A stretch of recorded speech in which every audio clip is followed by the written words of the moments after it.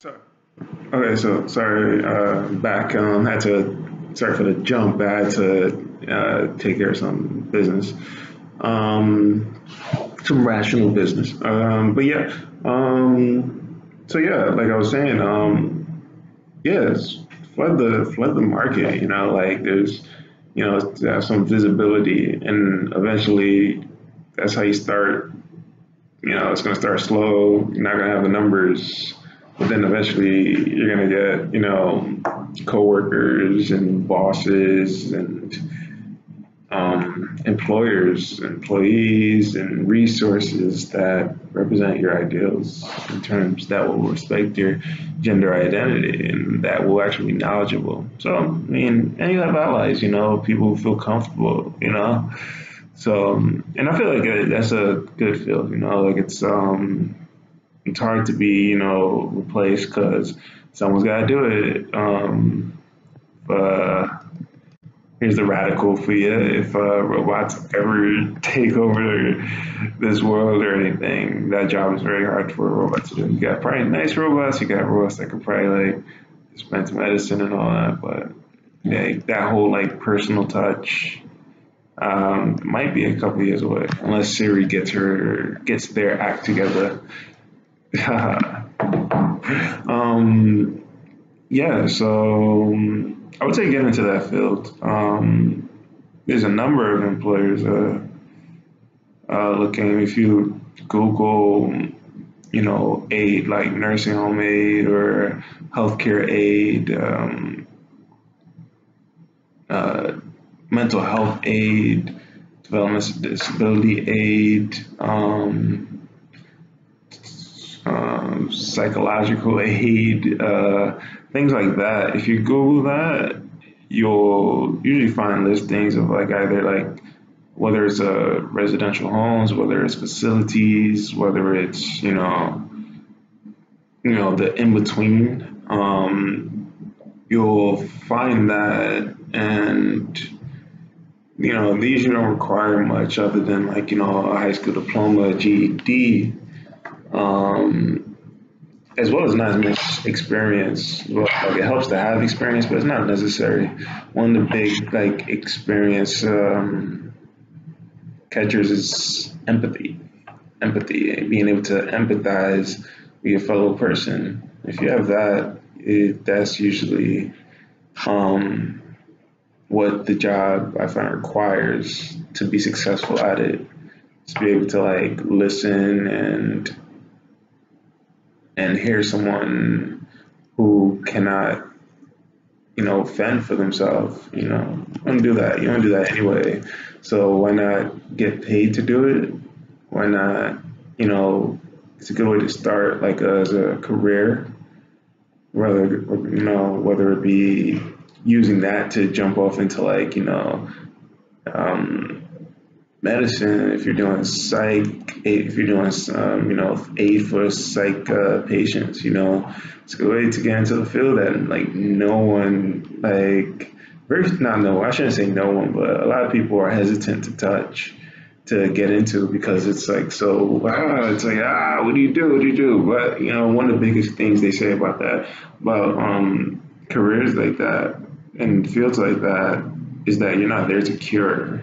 It's not your role either to provide like an environment, an enriching environment for people who cannot fend for themselves will continue. Like one of the like terms of like you could use the example of newborns that are like failure to thrive, and a newborn will be failure to thrive if they don't get emotional contact, physical contact, if you don't just like touch the feet of a child, or foot of a child and you just leave them there, or if you put the bottle in their mouth and they just lay there, they're being fed, by the bottle, but they're going to be failure to thrive because they don't have that, empathizing,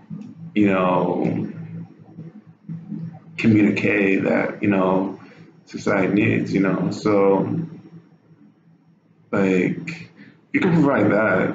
And, my advice, if your resume is not like that good, if you don't have like a lot of information, you don't have like a lot of like job training, you don't work the actual job before in your life, like, you can either A, start volunteering somewhere, get that whole like step into of like getting some like professional contacts, or two, be honest, keep it 100.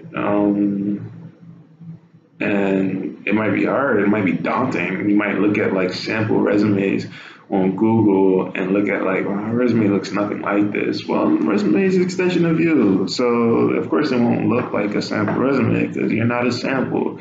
You're you. So like if you don't have the, you got to sell yourself on it. You don't have to tape up a whole page of BS. One of my pet peeves is like really lying on resumes. Like I know they say like an employer won't find out, but you can sugarcoat, I guess, as to say. But I mean, I feel like authenticity is usually the best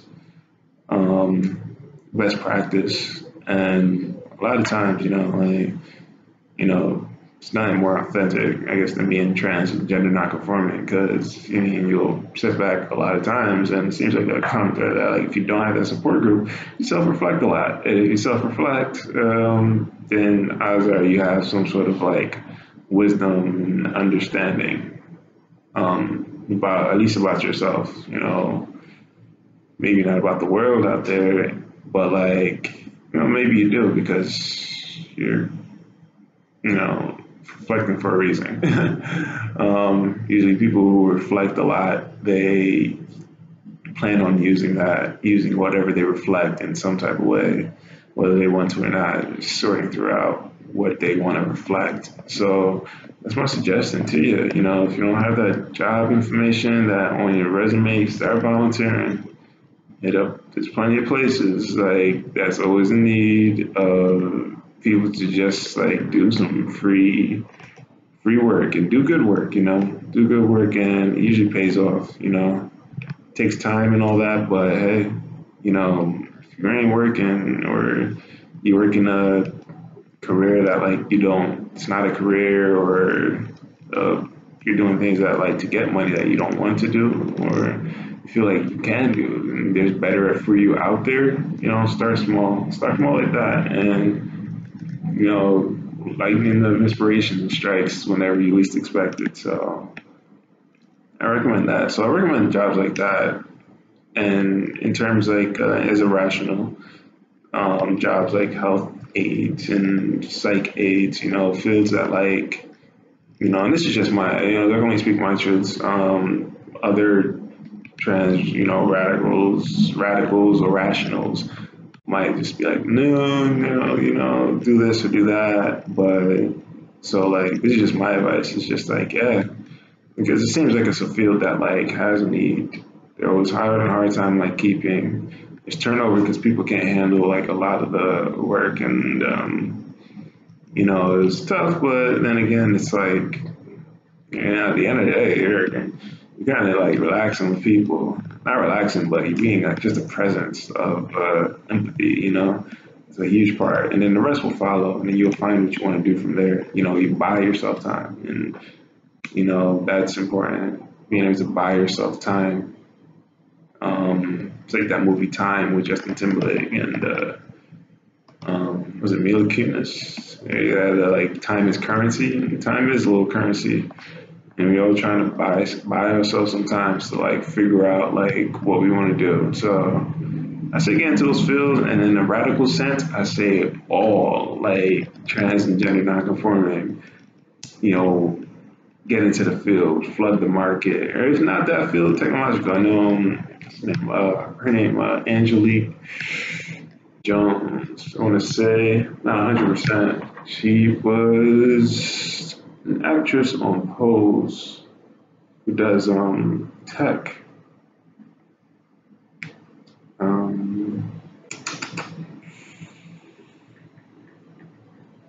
It's a tech CEO. She's a tech CEO. No, not Dominique Jackson. Angelica Ross. Who's the CEO of Trans Tech Social Enterprises. So firm that helps employ transgender people. So, in the tech field, I just didn't say tech because everyone, I feel like that's just like, everyone says like that's the wave of the future. but I don't know, because like if you could do tech, if you could train a robot to do tech, like you know, you actually not need people to do tech. Isn't that, I don't know, that's just my rationale on it. That like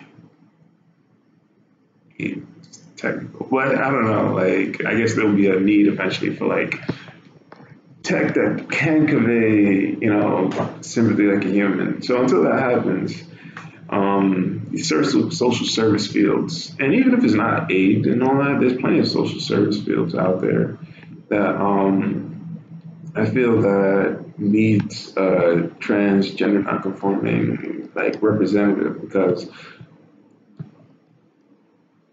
you're dealing with people, and I feel like our minority as trans G and C, gender non-conforming, is very cognizant of not offending people, because we'll feel it, we feel it ourselves. So you're able to convey that, that empathy and respect in just your day-to-day life, and you embody it in a way that everyone has their way that they embody that as well. So I'm not just saying our group is we're the ones that are, the chosen people or anything. I'm not saying that, but I'm saying that if you're ready to do it, might as well just go into that field and just have a field, have an area that becomes even our stereotype. And I know it's not good to want to have a stereotype, but the stereotypes we have so far suck. Not a sex worker or anything like that. Plenty of other trans women that even if they are sex workers, that they do a professional job, they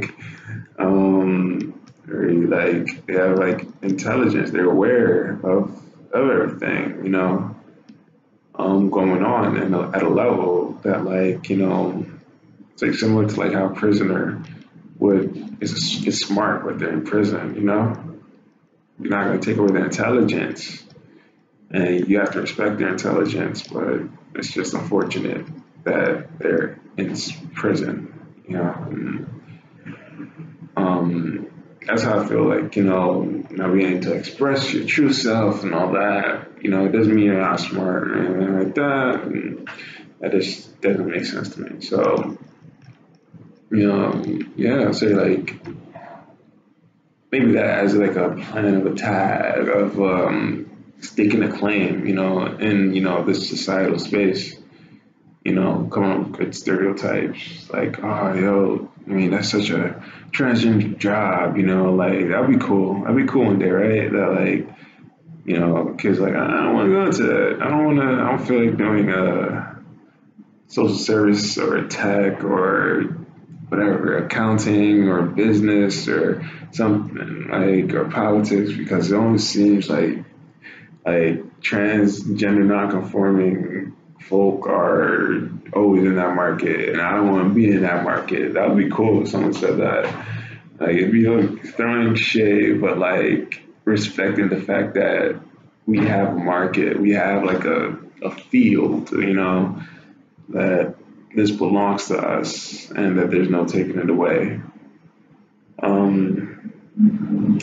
So I'm about to get going. I think the next thing I want to talk about is sort of this idea of so I had one of the members of the group, the TGNC support group, had said that regarding real estate practices, is that first, in terms of gentrification, at first you get the queers into a neighborhood, because queers already have been vilified or used to abuse. So if you go into a bad neighborhood, you throw the queers in there. Queers can handle anything, all right, because they've been doing it anyway, and then white people start seeing that as queers, and then it feels safer, and then after that, and the rent goes up, Now you got like then you get like the businesses to come in and everything, you know, and it drives up the rent even more. So like usually that's how I start. So like I'm thinking about like maybe next week, you know, I could talk about that, like how maybe like in a radical sense should go to like these real estate offices and be like, hey, you know, I know you want us in your neighborhood to make your neighborhood seem cooler, like hipper, fresher, safe space. You know, no one sees it, looks at a rainbow flag and thinks it's not a safe place. You know, like that's that type of branding. It's really good branding, and like especially the branding on like the Brooklyn Pride Center, like it's really similar to that. No one sees the branding, the intersectionalities of the flag, you know, like put together and think, oh, this is not a safe space. They won't respect me, not respect everybody. Um, so, you know, like, but like in terms of like monetizing that, saying that like, hey, you know, like you want to see a neighborhood, let's get cheaper rent and charge me like this rent, like apartments that you're charging everyone else that look like an artist, but true artist prices are expensive. So if you want the artist in here, the queers, you know, the different, the trans, the gender non-conforming, the freaks, the gender zuckers, the gender zuck ups, like in your neighborhood to like drive up your eventual market, shouldn't we gain from that? So maybe. Also have some books that like I wanted to get through, like discuss, but I gotta like return to the library. Yeah, that's what happens when you start a role that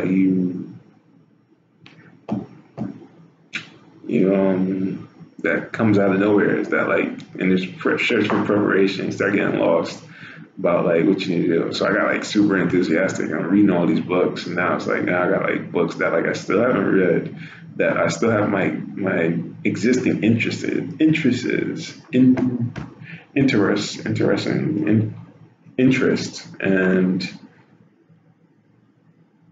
just trying to like maintain it. So I gotta get these books to the library. That means it's time to go. Later. This is MX Martha. That's MX as in mitzvah, MX.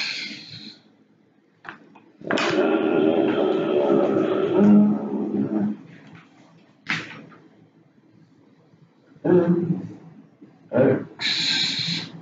See, it's like coming in reverse. Like, I don't even know. I'm supposed to do a XM. Alright, I can open like Martha.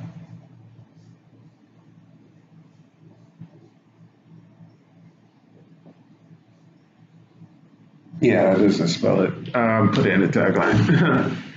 Laters.